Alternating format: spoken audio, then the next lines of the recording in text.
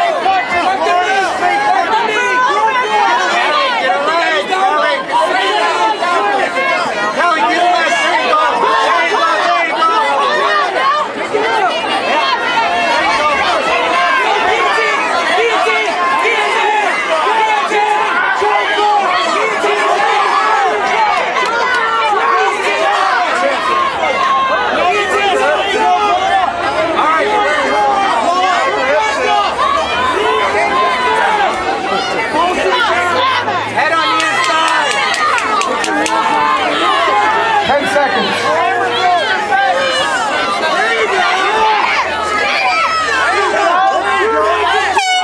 Time.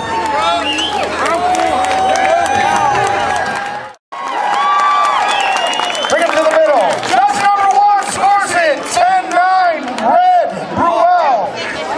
Judge number 2 scores it. 10-9, blue, Campbell.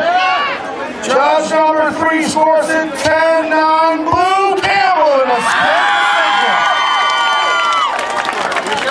All right, Rebecca, before you run out of here, you fought last time, you fought this time. You're learning a lot of great things. You're getting in shape. Tell us about what you've done so far to progress and get to be a better fighter every time you enter the octagon. I've been training for like actually 9 months. And how does John Boy help you? You guys working out together, getting on some moves? Yes, very much so. This is a lot more. All right, good job, Rebecca. We'll see you next time. I know you're pooped out. She was here at 5 o'clock before anybody was here thinking about this fight.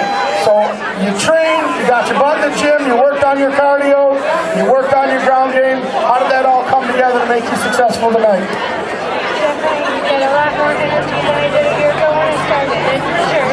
I saw her fight for the very first time inside Avery Bowl probably about a year ago, and I don't think she threw one punch. Because it wasn't a fight where you guys got away from each other, a lot of pushing, and tonight did a great job, a lot of execution, a lot of talent, good job. How about a round of applause?